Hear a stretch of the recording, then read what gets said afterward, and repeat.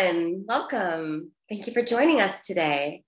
My name is Bianca Collins. I'm the curator of public programs for the Fowler Museum at UCLA. The Fowler is proud to present today's program as part of our Lunch and Learn series, which offer easily digestible explorations of charismatic objects from around the world. We're pleased that you've joined us to chew on some sustenance and feed your mind and soul. The UCLA Dickey Bird and Mammal Collection houses more than 70,000 skins and skeletons of birds and mammals from the US, Canada, Mexico, Central America, and Pacific Islands. Today, we are pleased to welcome Blaire Van Valkenburgh, professor and curator, who will explain the Dickey Collection's history and share some highlights from the collection, a selection of which are currently on view in the map in the territory. Distinguished research professor Blaire Van Valkenburgh holds the Donald R. Dickey Chair in Vertebrate Biology in the Department of Ecology and Evolutionary Biology at UCLA. Her more than 112 publications explore the biology and paleontology of carnivorous mammals, such as hyenas, wolves, and lions. She is an Honorary Fellow of the California Academy of Sciences, a Fellow of the Paleontological Society, and served as President of the Society of Vertebrate Paleontology from 2008 to 2010. Van Valkenburgh has appeared in various television documentaries on prehistoric predators, ranging from terror birds to sabertooth cats, and is a leading expert on the evolutionary biology of large carnivores, past and present. Before we get going, I have a few quick technical bits of housekeeping. Once the screen sharing begins, I encourage you to click View Options and then select Side-by-Side mode. And if you have any questions during this program, please submit them through the Q&A function found at the bottom of your Zoom screen. Okay, that's all from me. Over to you, Blaire. Unmute myself. There we go. Hi. Thank you to the Fowler for inviting me to give this presentation. And thank you all who are out there listening. And thank you for coming and listening. So let's begin. Let me share my screen. And share. And there we go. So I hope everyone can see that. So yes, I'm going to speak about the Donald R. Dickey Collection of Birds and Mammals today, of which I am the curator, as it seems. So what is the Dickey Collection? Yes, and it is more than birds. It's birds and mammals. As you can see, those chipmunks in the background. Go forward, screen, go again. Wait, back up. There we go. Okay, the Dickey Collection is, it's greater than 50,000. It seems to be 70,000 specimens of skins and skeletons of birds and mammals from the US and Canada and Mexico, Central America, and the Pacific Islands. And it was first actually created in the early part of the 20th century, between 1920 and 1932, by Donald R. Dickey, and then donated to UCLA after his death by his widow, Florence, in 1940. It is notable for being one of the best collections worldwide of birds and mammals of the American Southwest and also Central America.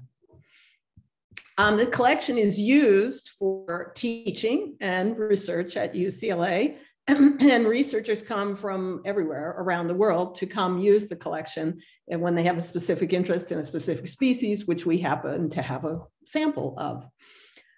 Today, what I want to accomplish is two things. I want to give you a bit of the interesting history of the collection of Donald Dickey himself, and then also explain why such collections are important and why we collect so many individuals of each species, because that's a common question.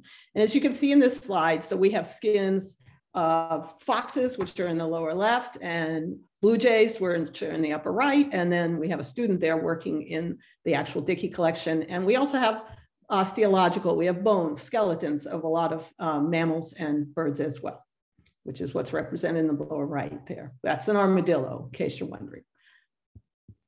All right, let's start with Donald Ryder Dickey, because he was a very interesting guy and very impressive. So you see his dates of when he lived, 1887 to 1932, and you see him holding a large bat. And you also see some photographs to the right of wildlife, which he took. And Donald Ryder Dickey was born in Iowa, and he enrolled in Yale University with every intention to be a doctor and, live a long life practicing medicine. And then suddenly everything went sideways in his senior year. He became ill and weak and tired, et cetera, and he was diagnosed with a serious heart condition. And in those days, there were no cures. So basically, you were just sent to bed rest, sentenced to bed rest. So he and I guess his family decided that he should do his bed rest in California. He came to California and up into the mountains of Ojai, where he had a small cabin and he had someone help him. But he sat outside mostly all day, laying around on a steamer chair, noticing nature. And he became enchanted with the birds and mammals and that he saw. And he started to try to take pictures, which was not many people did this back then. So he was one of the first people to do flash photographs of animals, both birds and mammals, that he saw around his cabin. He used gunpowder to make the flash. So I don't think the birds ever came back after the first time they got photographed. But anyway, he was a very energetic, well, as much as he could be in that stage, but he took a lot of photos. And as it turns out, and he must have been reading a lot, after about 3 or 4 years, he got better. His heart recovered enough that he got his energy back. And he decided at that time that now he was dedicated to natural history, both photographing it and collecting it and building the first collection, natural history collection in Southern California. So that became his quest. And he felt he didn't have a lot of time left. So he was quite energetic about collecting. So in just 10 years, he put together a collection of over 30,000 bird and mammal specimens, a natural history library that has 10,000 books, I believe, and thousands of photographs of his photographs. And he actually made movies as well.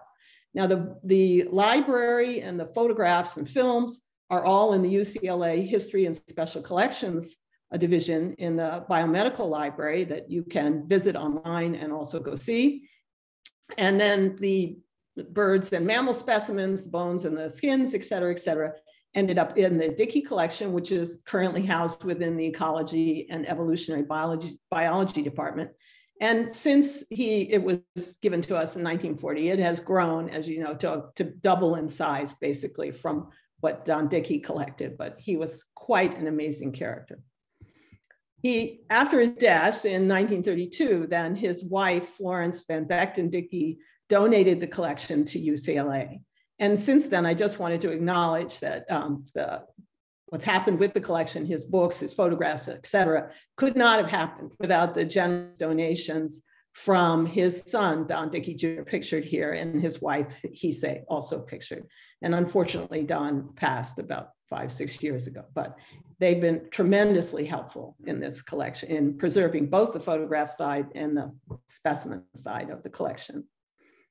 Okay, so that's the history of the collection. So now, why do we collect so many specimens of each species? You might think 1 or 2 would be enough, and it isn't, and I'll give you some reasons why we collect so many. Originally with natural history collections, like hundreds of years ago, one of the primary reasons was because animals vary. Variation is a fundamental feature of species and provides the raw material for evolution, as recognized by Mr. Darwin, shown here. And you see an array of sparrows below there. And here is that same array of song sparrows. And these are all the same species, but you can see they vary considerably in their coloration, with some having a lot more streakiness on their breasts, some having almost none, and some in between. So because species vary, not only, and this is showing variation across geographic range in this species, but they'll vary within a species, within any particular spot by sex. You have males and females that are going to differ. You have juveniles and adults, or species, individuals of different ages that look different. So if you want to have a full characterization of the species, you really need to collect quite a few individuals to capture that.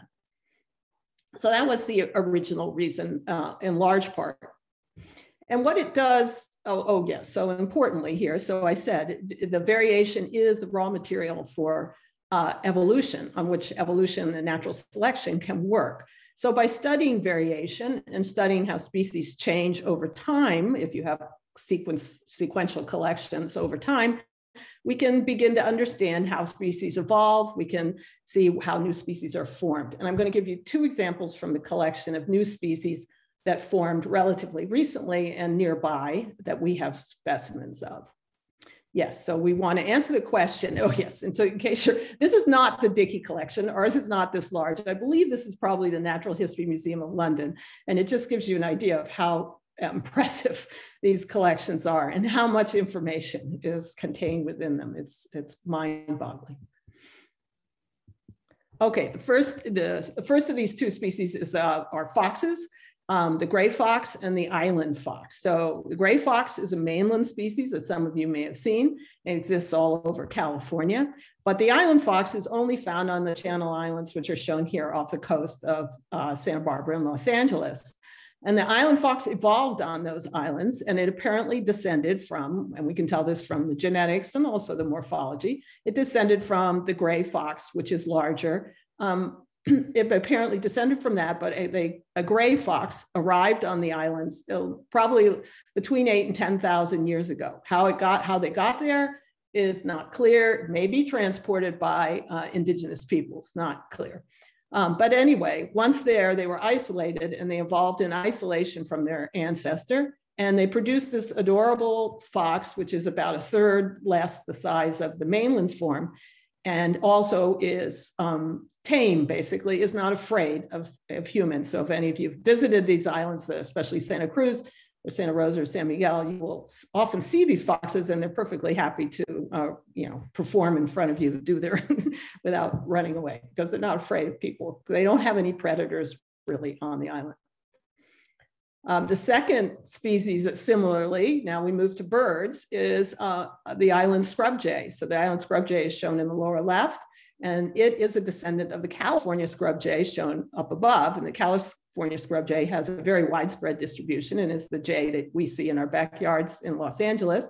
And somehow one of them, at least, well, two of them, we probably need two of them at least made it to these islands. But this time it was like 25,000 years ago based on the genetic data. And they then became isolated. And that might seem strange because they're birds. And so if you could fly there, why can't you fly back? But jays are actually really poor flyers. They don't fly long distances. So however, a couple of them got there, then once they were there, they didn't make it back. And so they have evolved in isolation on the islands, like the island fox. And they have taken on a brighter blue color. And we don't know why that is, but I don't think we have an answer to that yet. But they are distinctive in the brighter blue plumage that they have relative to the mainland form. Okay, so those are two nice evolutionary stories that we can use collections to define and document. But maybe that still doesn't seem like a good enough reason to collect so many animals and put them in the museum. And so there are a lot of good reasons, and let's look at those. And the main thing is, and looking at all these drawers open full of specimens, you have to think of these things, and they are this, that natural history collections are libraries of biodiversity over time and space, because we collect these species and samples from wherever they are in their geographic range, and we collect them decades, sometimes after decade, or at various points in time. And that allows us to track changes over time that we could not see otherwise. And they're just libraries of this. So in this drawer, each of these birds, these are varied thrushes, each bird has associated with it a time, a date when it was collected, and a place. So they represent snapshots in time of their ecosystem. And we can then use these snapshots, if we have multiple samples from different places and different times, to track various changes. First of all, in the old days, it was mostly morphology. Are they getting bigger? Are they getting smaller? Are their beaks getting longer or shorter? Things such as that. But then this happened. The DNA and the revolution in molecular biology has just blown apart the number of things. I mean, it just expanded the number of things that we can find in these collections from each individual specimen and as collections themselves together. So using molecular biology and DNA techniques, we can, of course, assess genetic diversity, which is a measure of health of populations and how that changes over time. We can get inferences about diet from isotopic signatures that are within the animals themselves, their bones or their feathers. We can study the arrival and spread of various diseases. We can see when hantavirus, where it first showed up, when it first showed up, then how it spread if we have good time series samples. Lyme disease, any diseases this can be done. And we can look at environmental contaminants and see how they have progressed or spread over time. So we can see the arrival or presence of pesticides, then the loss of pesticides, perhaps. We can look for lead, and we can look for evidence of air pollution. And as this last one, I have one last example before we can move to questions. In this case, look at this slide. What we have here are 4 different species of birds, a pair of individuals for each of those 4 species. And the numbers up above are the year they were collected. So on the left, this is a red-headed woodpecker. That's one that was collected in 1982, and that's the same species collected in 1901 in the same place. And likewise, the towhees, 2012 and 1906, and those are larks, I believe, 1966, 1904, and then sparrows on the end, 1996, and I can't see the date because my face is there at the moment, but okay. So what this is a comparison of coloration in individual birds from 4 species collected between 1900 and 1907, and then subsequently, much later, 1966 to 2012. And I think you can see that all the birds on the right in each pair, the older one, is much darker. So why do you think that is? And maybe I gave you the answer a little bit before. It's air pollution. It's actually carbon contamination in the air. So this was a paper that was published, I think, in the Proceedings of the National Academy of Science. It was very interesting and showed that birds were all from, I think, sort of the Rust Belt in that part of the country, where there was a lot of industrial pollution early on. And this shows the progress we've made in terms of removing contaminants. And what was really remarkable that was unique about using collections for this is there were no other data. There were no data on what the levels of carbon contamination were in these regions at these early times in the early part of the 20th century, because nobody was measuring it, probably didn't have the tools, and nobody was looking. And so by using the collections, we're actually filling in holes in the data. It's windows into the past that we wouldn't have otherwise. So collections are a treasure trove of discovery. That's many more will be made, I'm sure. So I'm going to end there and say this is an illustration of a Victorian cabinet of curiosities. And I hope that I've shown you that we've progressed beyond this and that the value of collections is truly real and important. And I'm happy to take any questions. Thanks. Thank you so much, Blaire. Good. Wow. Oh, good on time too. Yeah. Oh yeah, we're doing great on time. That was so interesting. Thanks for sharing that with us. Sure. Let's see here. We've got some questions already submitted. How are specimens collected?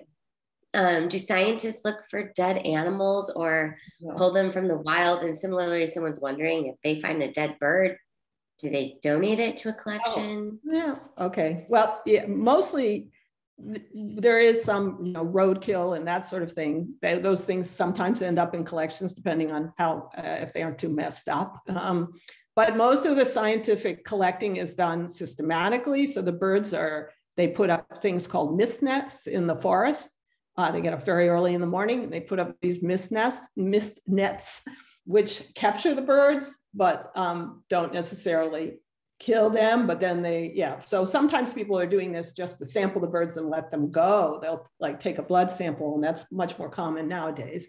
But in the old days, I guess they caught them and then they killed them in some way. And I've never done that, so I can't tell you exactly. Whatever, I hope they did it the most humane way, quick way possible. With mammals, they trapped them. It's mostly done with traps. But that's the way it's usually done. If you do, you can donate, unfortunately, window strikes. Like a lot of the Dickey birds now, we get collections sometimes from window strikes where the birds hit the glass, which is sad. But so at least if you can collect those and preserve them, there's some value to that, to their life and their loss. But I don't think the Dickey Collection is ready right now to take everybody's window strikes. But if we get there after COVID and get back in action, maybe we could consider that. Yeah. Mm-hmm. Okay. Thank you. What can you tell us about the people who use the collection? Are they mainly students? And if so, from what disciplines? Oh, well, a lot of, yeah, we have graduate students from the Ecology and Evolutionary Biology department, or maybe from molecular biology if they're getting a little more into something that has to do with organisms, but largely it's from the biology departments. That's where we get visitors. I think we have had, anthropology sometimes for, identifying specimens that they find in anthropological digs that they need to know what species it is. If they don't have it in the Fowler's zooarchaeology collection, they'll come to us. We work with them on that. And we have scientists. Yeah, so it's the students come in for teaching too. We have a portion of the collections that is used for teaching that has, the students can handle more. A lot of it, we don't want lots of people having hands all over it, of course.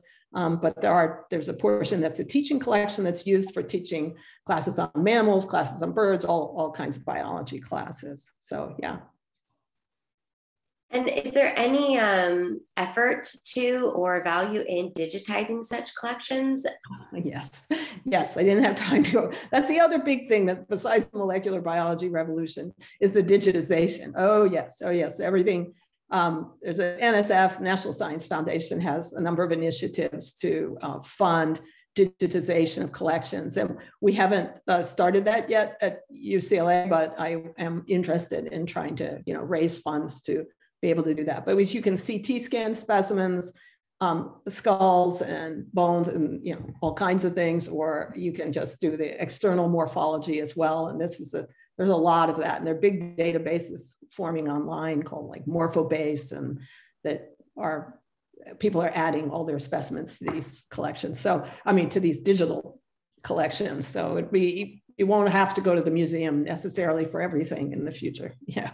Wow, that's awesome. Yeah. And is there any collaboration between UCLA and the Natural History Museum of LA with our respective collections? We know about each other, and they borrow from us. Sometimes we borrow from them, or my students will borrow from them if we don't have a specimen. I'm an adjunct research associate at the LA County Museum, and one of their curators is our adjunct professor in our department. So yes, we have connections and work with them a lot, actually. Yeah. And so we're now wondering about preservation and taxidermy.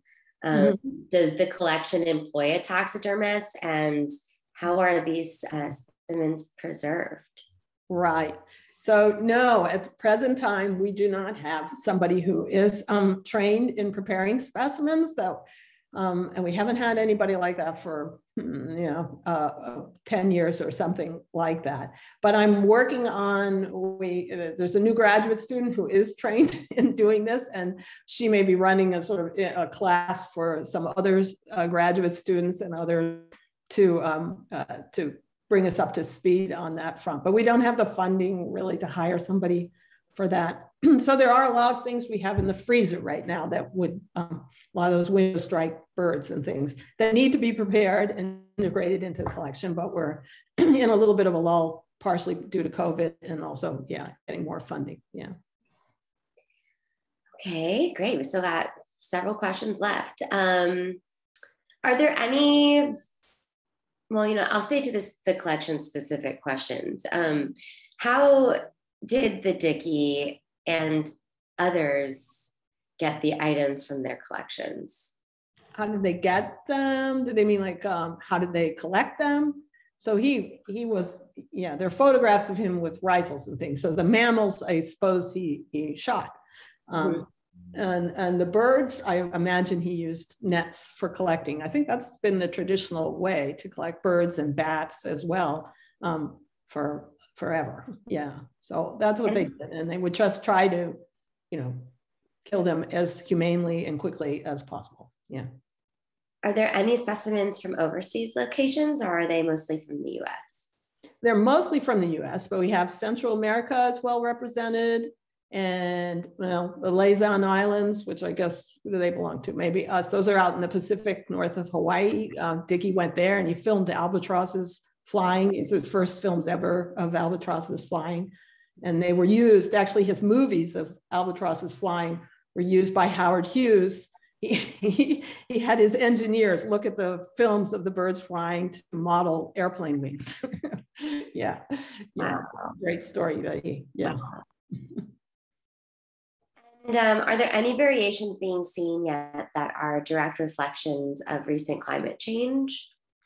In our collection, I'm sure there's evidence there, but nobody's used it to study that. There have been other collections where I think they've noticed changes in body size, either smaller or larger. I'm trying to remember of a good climate change example. You really see maybe more of that in the plants than we're going to pick up in the animals. What they do, oh no, but they are seeing it because they're looking at like the times back to birds. See, I'm a mammal person mostly, so I think mammal instead of bird.